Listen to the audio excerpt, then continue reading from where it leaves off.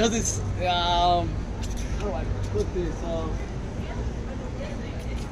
I don't know. All right. So the darkness. I can see that the darkness is like non-conflicting.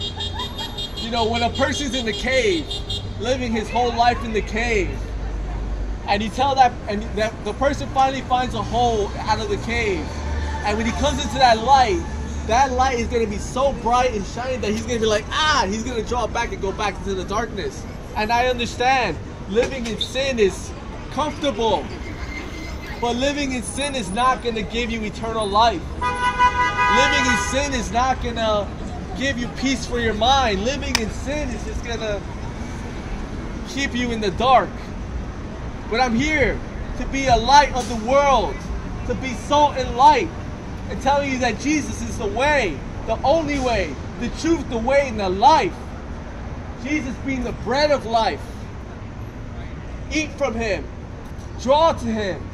Get close to Him. It might hurt. It will hurt, because you're gonna have to sacrifice your whole life pretty much. You're gonna have to drop everything you do and just follow Him.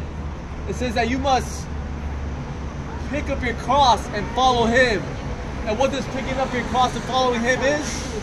Denying yourself, denying everything about you, denying who you are, what you did, denying all of that and following Him.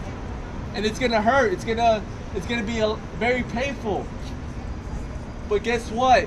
The pain is gain, because Jesus took the ultimate pain for us to gain. That's why we are born again. Woohoo!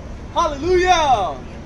And you can have this life today simply by believing what Jesus did on the cross 2022 years ago.